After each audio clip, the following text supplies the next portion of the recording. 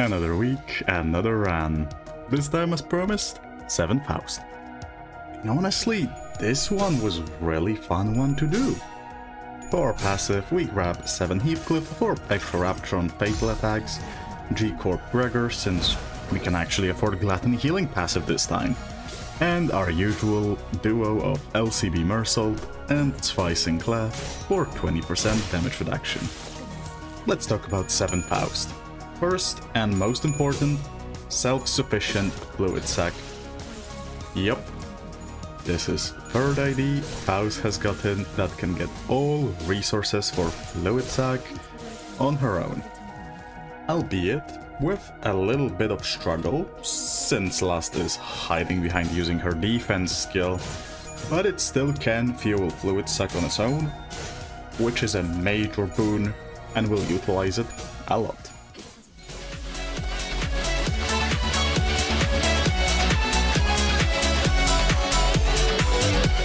Other than that, very solid clashing on her skill 2 and 3. And all of her skills have a hidden passive that releases high amount of happy juices into my brain. I mean, look at her. Project Moon keeps getting the visuals better and better with each ID, and I am all for it. But going back to the actual gameplay, 7 Faust solidifies 7 Association as a Rapture and Exploit damage type weakness archetypes. Which, unfortunately, at this stage in the game, we severely need more Rapture support in general.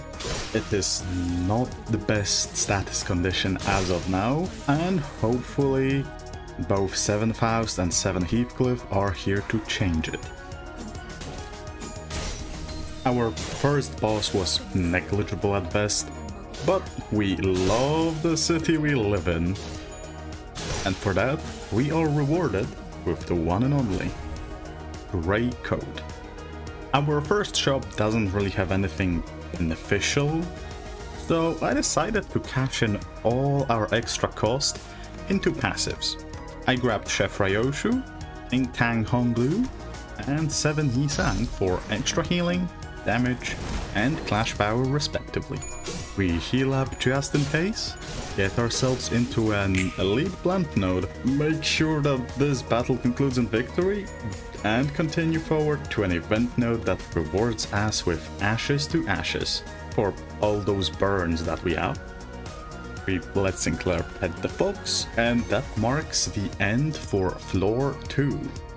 Time for the boss fight, and to my annoyance, it was a human fight against the Lobotomy Talisman Ego. Thankfully, this battle specifically becomes easier with each turn as enemies lose sanity, and with Fluid Sac and Grey Coat, we can hold ourselves healthy long enough for enemies to be in stagger range and finish them off one by one.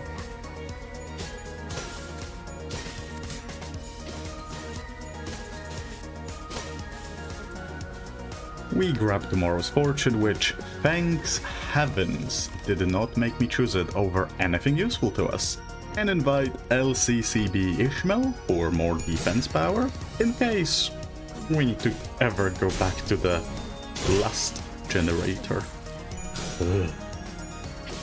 Rokumorodia for extra slash damage, and Blade Lineage Otis for extra damage against low health enemies to hopefully help us activate our skill tree on kill effect. And with our first Picatula fight, you'll start noticing that after most of those, our last resources will go a bit higher each time. However, we grab a Crown of Roses to boost up our Rapture even further, Sticky Mug for our skill tree, and another Picatula fight giving us Headless Portrait. Yet another event with our prayers answered, Coffee and Cranes, here to help us with resource generation. Third boss is here, and it's Glupa. I love Glupa. Look at him, he's such a polite looking handsome boy. He is also very fun to fight, since he pretty much forcefully accelerates the fight by lowering our sanity at max speed. And a very important piece of knowledge that has to be considered here. Glupo is not here to kill us. It's not a difficult boss to overcome. He is here to make us corrode over and over and drain us dry out of ego resources. If we're not careful with how we proceed this fight, we can get ourselves into negative ego resources, which would be catastrophic to us and very difficult to get back up from.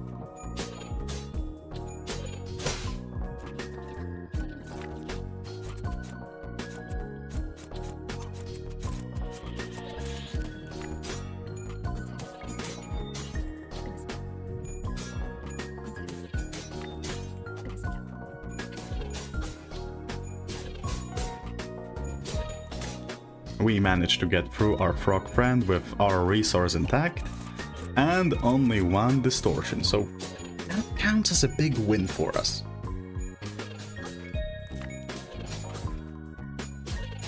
We get our hands onto Nebulizer, which will make our passive boys way juicier, and immediately are given a very hard choice in the shop.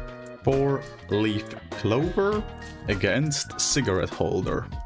On one hand, cigarette holder would make our clashing so much better, considering how easy it is for us to generate poise. But on a second note, I realized it is not actually that easy to start a combat phase with poise for the effect to come and play.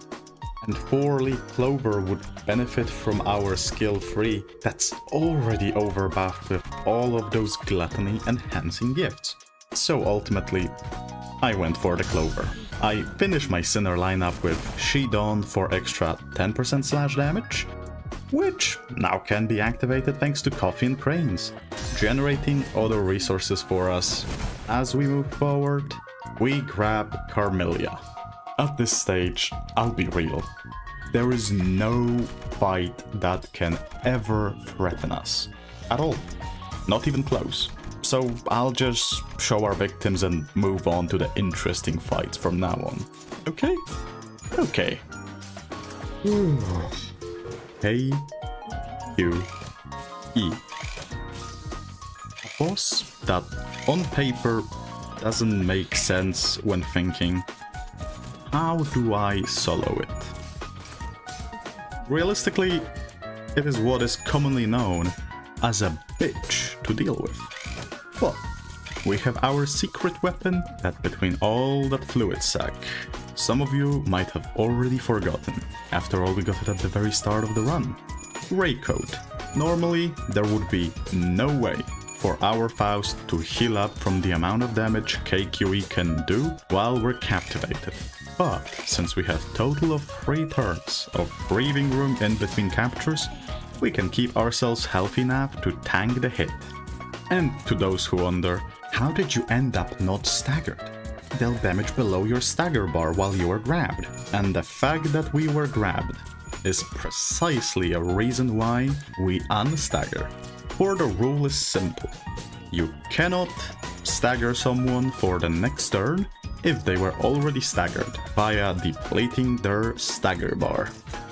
And that goes both ways, not just for enemies.